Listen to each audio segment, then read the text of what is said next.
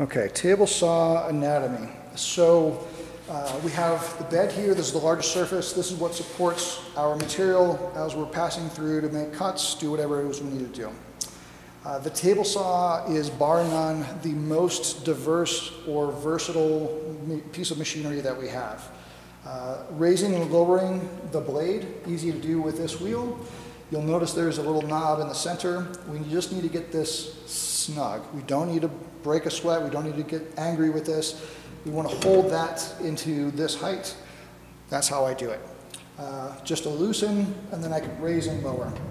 Now, what I want to do before I start setting this blade for a cutting height is gauge how square this blade is. If I want to make a square cut, I can do so. All the power is, oops, power is now off. Just like setting up a jointer, I'm going to use a square. I want to use a square on this side. There's more of the steel bed if I'm trusting or looking at my square this way.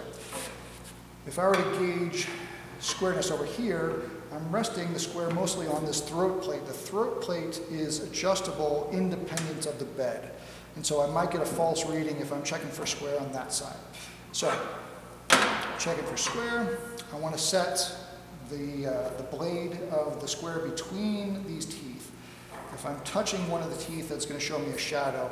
So as long as I'm touching the body of the blade in here, then that's where that's at. If for some reason it was out of square, or if I wanted to make a cut that is not 90 degrees to the bed, there's another wheel here. I can start to adjust this. You'll see this wheel moving as well. You'll also expose the gauge that the saw has. So I'll set this up for whatever it is I need. I'll lock this again just by getting that center wheel snug. It'll hold that position. But for today, I want to get this at 90 degrees. So.